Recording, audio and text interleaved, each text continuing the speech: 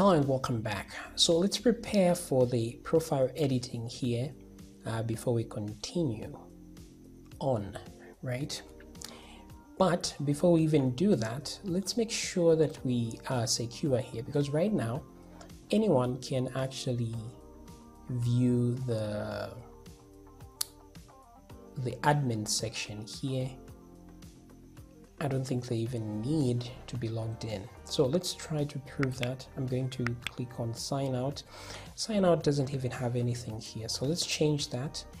Let me go to my admin header and let me find sign out. Let me remove the case sensitivity here so it can, so sign out should lead somewhere. And in this case, we'll put root /logout. Okay, great.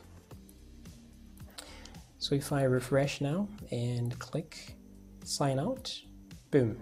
Okay, we are here. Now, if I change the /home to /admin, you see that it logs me in, but there is no username here. If I go to profile, no profile was found even. But this is not cool. We shouldn't be able to see the dashboard if we are not even logged in. So let's put some security there. I'm going to go to the admin controller, and right here, what I can do is from here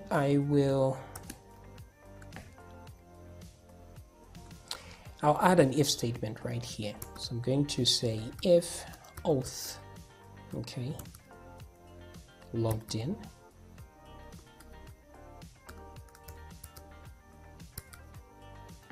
Now I only care if the user is not logged in, otherwise there's no need to care at all.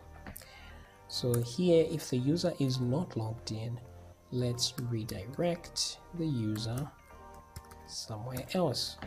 Okay. Redirect to the login page, for example. Okay, great. Let me copy this. So it's up to you where you want to redirect them. Also, what you can do is you can put a message here. This is a good candidate for the message.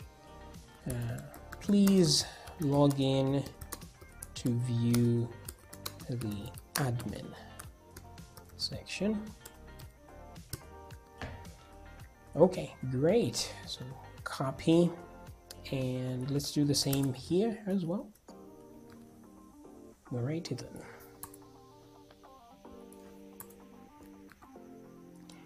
Okay, cool. Let me see if that works at all. So I'm going to click on dashboard, and there we go. Please log in to view the admin section. Okay, very good. Log in, but it doesn't take me to the admin. We'll fix that so it takes you exactly where you were before you were logged out accidentally or necessarily. So back to the dashboard here, and security is much tied up, which is nice. Then let's go to the profile section here, and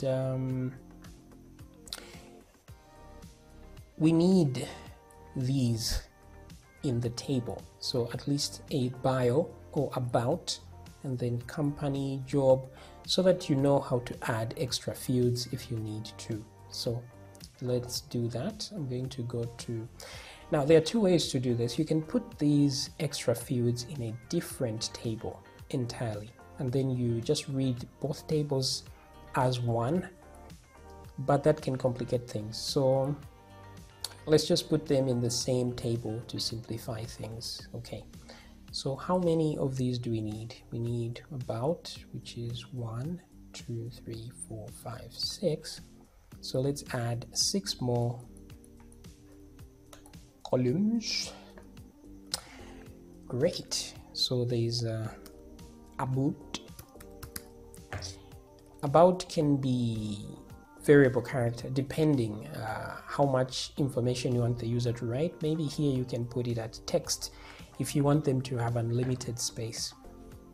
But I think an about section can be conveyed in 2048 characters. So you can put whatever you need there. So let's go company, job, country. So company, job, country.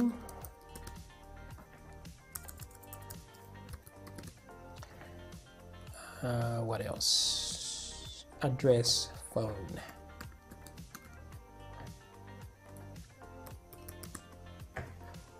Okay, so phone number, you may be tempted to put integer, but that depends. If phone numbers in your country start with 0, just keep in mind that an integer will not store a 0 at the beginning. It will always remove that 0 because 01 will be saved as 1. So you may want to save as variable character. I don't know how many characters in your phone number, but let's put 10 there. Address, I think, is one of those things with 1024. Country, I don't know how long country names are. Let's put 100. You can figure that out. Let's put 100 there as well. Same with company, let's put 100. Okay, now all these we've added here are extra fields, which means they are not really required when somebody is logging in. So make sure you tick the no here to make sure that a row can be added without them. Okay, so a no value can be acceptable in these. Otherwise, if you don't tick this and you don't provide company, the row might not save because there's missing value there. So I'm going to hit save. Okay, and one last one, I'm going to add a slug there. This is the URL, what do you call this? URL friendly name ID, for a text ID for your user, but a URL friendly one. So I can explain this a little bit. Let me put 100 there and save.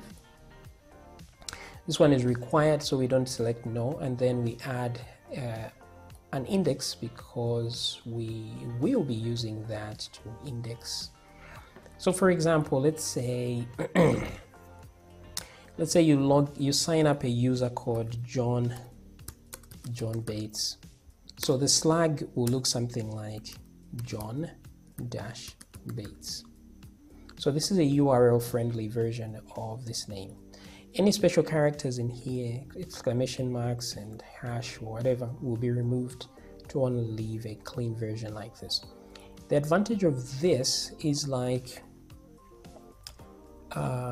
in case somebody is searching for this instructor online, the URL or link to their profile will contain their name as well, which will increase the chances that somebody will find them. This is different from, let's say you have a URL where it says udemy.com/profile/45.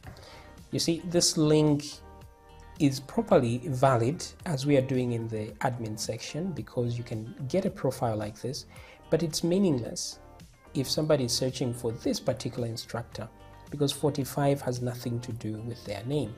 But it might be better if the URL has something like this, you see. So udemy.com profile John Bates. At least now you know this must be John Bates's profile on udemy.com. So that's why we're adding the slug, so we can create that. Okie dokie.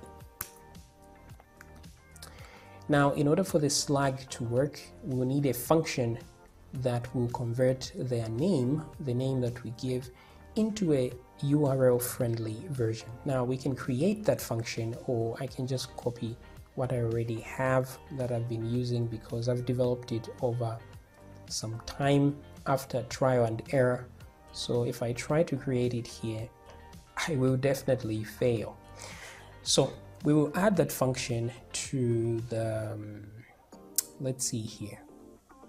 Since we'll be using it a lot, I don't want to add it to the user class because we will use it even for courses and stuff.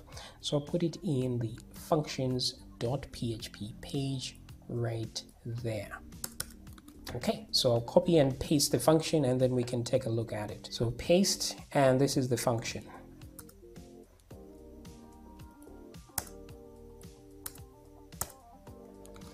Alrighty then. So what this function does is it uses regular expressions, like you can see here pretty much, to clean out all characters that are not just normal text or numbers. So if it's not normal text and number, remove it. And then, for example, spaces are replaced with dash. Whatever strange characters were there are replaced with a dash. We remove these single quotes to start with. Then we remove any weird characters. Then if there are any, dashes at the very end of the string or at the beginning, we trim them out, we remove those because they are not nice. And then we convert all characters to UTF-8 just to make sure they are human readable. And then we change it to a lower lowercase characters. We don't want capital letters because sometimes that may interfere with the URL. And then what does this do? This means whatever is not this should be replaced, should be removed completely. So anything that isn't human readable, out. Any special weird characters, out. Remove them, replace with an empty string, and then that's it. So we'll be calling this function when we need it. Alrighty then, so with all that, we are ready to edit a profile, right? Let me click browse here a second. So you see these guys are empty. Now in this case of this one, we're going to create our own slug just to give them a slug because this is already an established user. So the slug for this one would be Mary Jane. So I'm going to do this and just type it, small letters, Mary dash Jane, and save it. Okay, but the rest will be auto-created by that function. Very nice. All right, I'll see you in the next video.